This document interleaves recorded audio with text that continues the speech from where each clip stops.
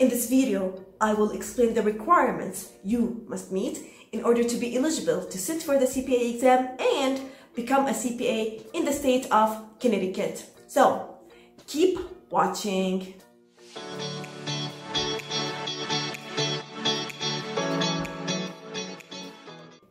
Hey future CPAs, this is Ala Abudaya. I'm a licensed CPA in the state of Colorado and I help students pass the CPA exam and become CPAs. If this is your first time here and you're interested in becoming CPAs, start by subscribing to our channel and clicking the bell in order not to miss any of my videos. To qualify to apply to sit for the CPA exam in Connecticut, there are certain requirements you must meet. Comment below and tell me if you are planning to apply to Connecticut State. Now, Connecticut does not have any age or citizenship or even residency requirements to sit for the CPA exam.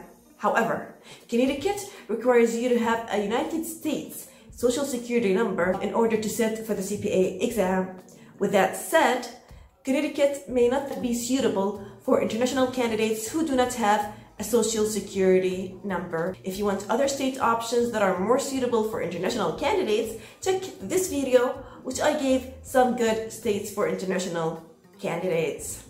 Now, with respect to the educational requirements you must need to sit for the CPA exam in Connecticut, you must have a minimum of a bachelor degree with at least 120 credit hours by a degree granting accredited college or university in the United States. If you studied outside the United States, then you must send your academic credentials for evaluation by NASPA International Evaluation Services or any member of the National Association of Credential Evaluation Service. Your education must include a minimum of 46 semester hours in the study of accounting and related subjects, including but not limited to 24 semester hours in accounting, in addition to at least these 3 courses, which are 1 business law course, 1 economic course, and 1 finance course. So make sure you have these 3 courses in addition to the 24 semester hours in accounting. Does that make sense? Comment below and tell me if you meet this educational requirement to sit in Connecticut or not. So these are the requirements to apply to sit for the CPA exam in the state of Connecticut. This state also allows you to sit for the exam in any place in the United States or internationally. So it's suitable for international candidates who want to sit in international locations. Concerning the licensing requirements to become a licensed CPA in Connecticut, they are different from the CPA exam requirements. Watch this video to understand the difference between the licensing requirements and the CPA exam sitting requirements. Now, to be licensed as a CPA in Connecticut, you must meet the 4 E requirements, which are E number 1, education. You must have a minimum of 150 credit hours with a BA degree and not 120 hours as required to sit for the CPA exam.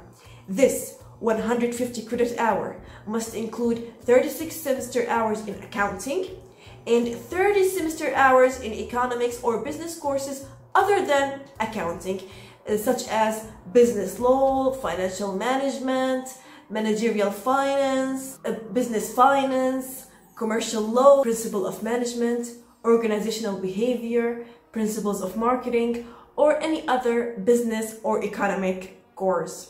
So make sure to fulfill these 150 credit hour requirements in order to be eligible for licensing in Connecticut. If you don't meet the 150 hour requirement and are wondering how to fulfill the 150 hour requirement, make sure to check this video, which I gave you some great options on how to fulfill the 150 hour requirement. So make sure to check this video. Note that advertising, retailing, and insurance courses are typically not accepted as business or economic courses. So make sure to fulfill this requirement. You can also have 60 semester hours in general education courses, such as accounting, business, or economic classes that exceed those requirements, so you can have any free other courses above those requirements I talked about. Now, the second E you must meet in order to be eligible to be licensed in Connecticut is passing the 4 parts of the CPA exam.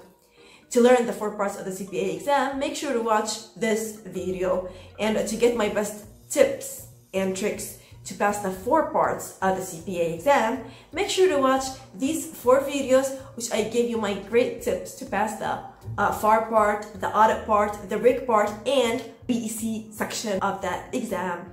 The third E you must meet is the ethics exam. You must pass the AICPA Professional Ethics exam, which is a self-study course with a score of 90 or higher.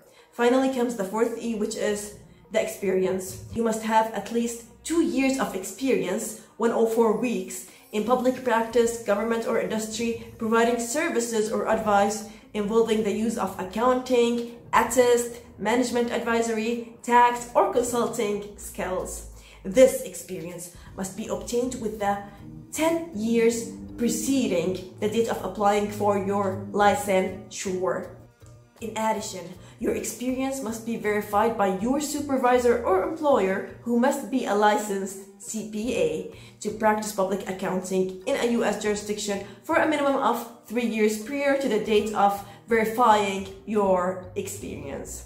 With that said, make sure you fulfill this experience requirement to be approved for licensing. Comment below and tell me if you meet the 4E requirements for Connecticut or not.